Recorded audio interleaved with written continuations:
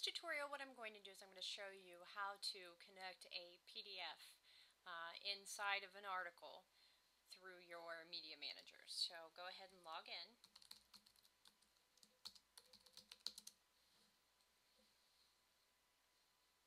Now what I want you to do is go to your article manager, and I'm going to pick athletic forms to show you.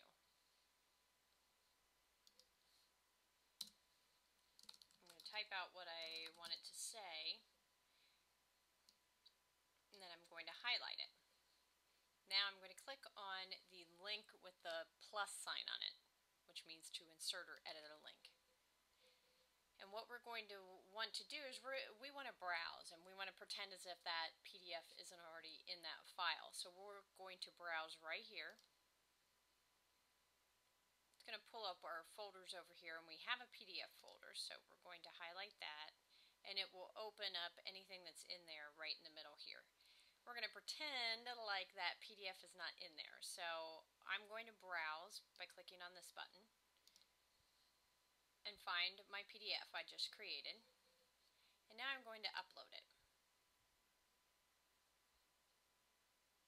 And then you should see it appear right here as it did for me. And then you just close it out.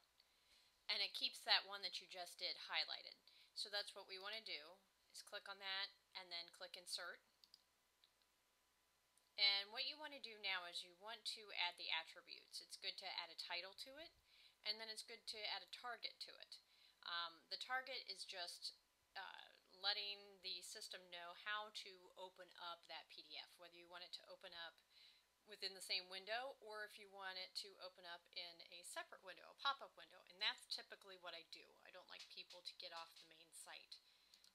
So go ahead and click Open in a new window, and then you click Insert, and it adds it to that text. So it's extremely easy.